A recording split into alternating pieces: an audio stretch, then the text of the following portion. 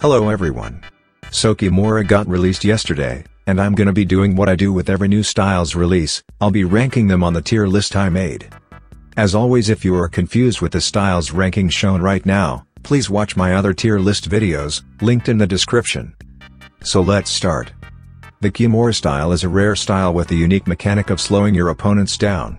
This debuff applies to every attack he lands, jabs and heavy attack. His defenses are really good and he has normal dashes. His heavy attack does a lot of damage, but is quite slow. Due to him applying the slow debuff to the enemy, it makes it easier for him to land his attacks. His ultimate does 50%, just like most styles, and yeah, that's about it for the Kimura style. Generally this style doesn't really stand out as much, other than his clean ultimate. But his slow debuff really does make it easier for you to catch people in your attacks, making it a very good style on neutral when you're both just waiting for your opponent to do something. It generally just makes it easier for you to rush with the Kimura style.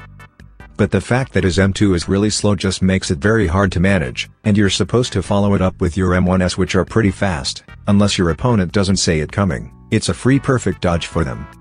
So overall, if I were to rate this style, I'd rate it a solid B tier.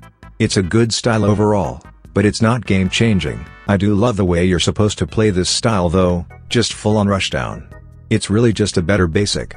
And that's what makes this style a really fun style to play.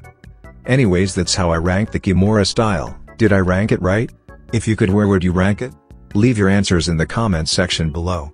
Anyways, that's all from me. See you guys on the next one. Peace.